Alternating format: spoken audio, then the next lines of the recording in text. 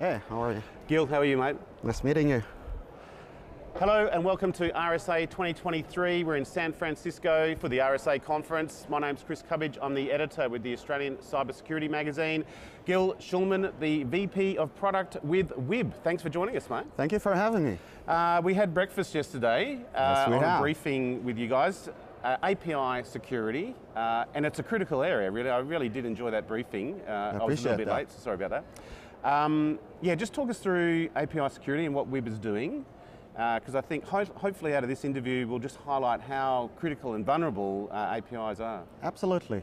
So we see APIs keeps on growing and growing and growing. Akamai has been talking about that over 91% of their traffic is API traffic. Yep. And it keeps on growing and growing, and there are a lot of blind spots in the application security programs running from development up to incident response. Now, we came with the approach saying we don't want to just to give you API security in code or in testing or in real time. We want to give you API security. So we created this unified platform, an end-to-end platform taking into account the lens of code analysis, the lens of API testing, the lens of real-time traffic analysis, and bringing it together through Fusion. So just now we announced Fusion Defense, taking it beyond the automated and continuous inventory of all APIs. We are taking it beyond to account for all authentication, authorization, OWASP API Top 10 2019, 2023, and logic attacks and beyond. So we want just to turn on the light for organization when it comes to API, instead of going through multiple cycles to identify this tool and get that team on board and that team on board. It just needs to work because we don't have time to wait until there's going to be an incident. So what would be slightly different from the normal traditional approach, but when you say fusion, it's a good word. What's it actually doing? What's the difference there in that respect? So imagine, for example, the two sides of the equation. The beginning, the code, the developers. Yep. This is what in theory should be out there, right? So it's a source of information telling us those are all the APIs developed in the organization. But through CI/CD, through different tooling, you can know where those APIs are actually at. Is it in development? Is it in pre-production? Is it actually in production? Yep. And so this is the first lens, but it's a theoretical lens. On top of that, you need to continuously build. You need to have the real-time lens of how people are actually using, or in security, from a security perspective, abusing it. Got it. And how we can actually enable those different organizations to have the information and the tools to respond to API threats without having this built-in exposure window of a quarter, which is probably the shortest duration between pen testing and red team exercises, plus detection, plus respond, and eliminating this built-in exposure window. And we can see it all over the world. I just came from Singapore talking with CSA and other organizations where they already have guidelines in place.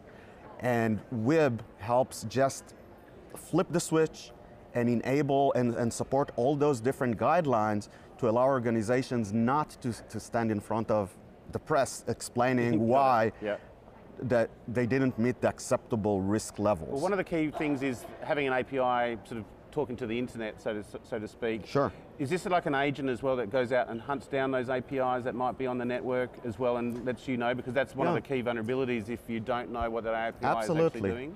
So, I like saying that when it comes to API, in many cases, or API blind spot, it's an epistemological question. Yep. How do I know what I don't know, or what is the source of information here? So when we're looking, by using multiple lenses, we can know what should be out there and what we can actually see. So if we don't see anything, if we don't see an API traffic of, let's say, endpoints that should be out there, it can either mean those are zombie APIs, meaning endpoints that should be deprecated, but still for some reason part of the attack surface. Yeah. But on the other hand, it also might mean that you have blind spot that in the ingress and egress traffic that you're not monitoring. And it's a blind spot. It's a way for attackers to find their way in. So it's not just about identifying, the next OWASP API top 10 vulnerability. It's about tightening the grip on APIs. And tightening the grip on APIs also allows the business to move fast, because they don't need to continuously think about or worry or being paranoid about, am I actually covering everything? And am I actually covering everything? Am I under attack? So if you're just looking at, I don't know, real-time traffic analysis, this is the last line of defense. You need to make sure that you are catching the attacker every single time. We're saying, no, you need to have multiple lenses and you need to have multiple prevention points and give the different teams across the value chain the opportunity to respond. So if we identify vulnerabilities in code, developers need to deal with that. If that specific risk is an acceptable risk and got pushed to production, vulnerability management should know about that. If we start seeing traffic going against it, SOC should know about it, but not before that. So we just need to flip the switch and enable them to do their job, not just wait and hope that we are okay. Until afterwards. Okay, look, that makes a lot of sense. Tell us about the company. It's an Israeli-based company. Absolutely. Where have you come to the US? I take it this isn't your first RSA? No, I've been doing RSAs for 20 years now. No, it's okay. It's since the 90s. Yeah. Don't think back too far. Tell us about it just got me sad a little bit. And you got some announcements this week as well? Yeah, so other than Fusion? So Fusion Defense, we have, our solution is a unified solution. So we don't separate the engines, we bring them together, and we continuously building values on top of that. So the first module that we released on top of our platform was complete visibility. In order to defend something, I need to know that it's there. So we created a continuous and automated way to create and map all APIs, their business impacts, PIIs, who is responsible for it in development versus who is responsible for it in SecOps. So all those flows can be in short order. I think is the right way of saying it. What's your exposure in Asia Pacific? You mentioned Singapore just briefly. Yeah. So we are currently focusing in Singapore. Got it. But we're talking with Japan. We're working in Japan and other countries in the region as well. All right. Well, look, we're on the last day of RSA here. It's a beautiful sunny day, so no doubt this is some 21st RSA for you. But Gil Schulman, the VP of Product for WIB, we look forward to hearing much more about it. It's definitely a company to watch. First time I'd heard of you guys today. So welcome and thank you for joining us on MySecurityTV. Thank you for having me, Chris. Good man. Cheers, buddy. Cheers.